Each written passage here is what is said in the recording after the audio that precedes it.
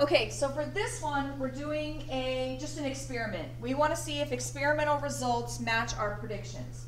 Now, the easiest way to do this type of problem is to create a null hypothesis. Because even if you think, if you recall, we did pill bugs, even if you think they're going to prefer the dark to the light, how are you going to make a hypothesis? If you think they prefer the dark, what are you going to say? They're all going to be in the dark, half of them are going to be in the dark. You're not really going to know what to predict.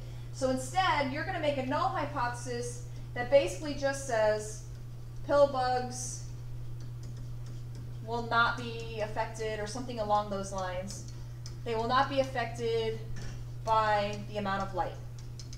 That way, if it does fail the chi-square, you have proven that there is a statistical difference, that they do seem to have a preference. So, we are putting them in a dish. It has 4 separate chambers. One's dark, 40% shaded, 60% shaded, and fully lit.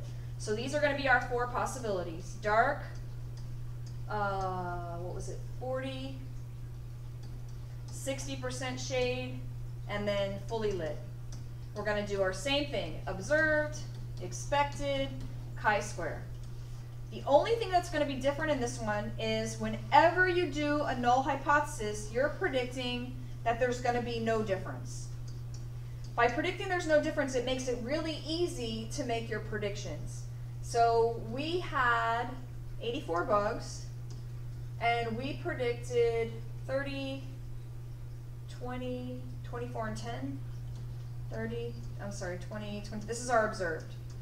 So what you're going to do for this, for expected, a null hypothesis says there'll be no difference. So for an expected and a null hypothesis, you always just take your total and divide it by the number of options. That means we expect there to be the same number in each, because if they're unaffected by light, they should randomly just end up scattered equally.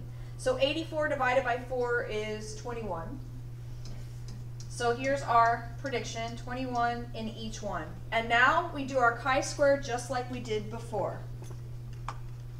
Okay, so if you work this out, these are the 4 numbers you should get. You add it up, and you got 10.1. Just like before, we're going to take our chi-squared, we're going to go to the chart. 10.1, we're going to look at row 3. There were 4 options of where they could be. Number of options minus 1 gives us 3. And 10.1 falls over here between the 5 and 1%. Here's our cutoff, 5%. And so this basically says that we are going to reject our null hypothesis.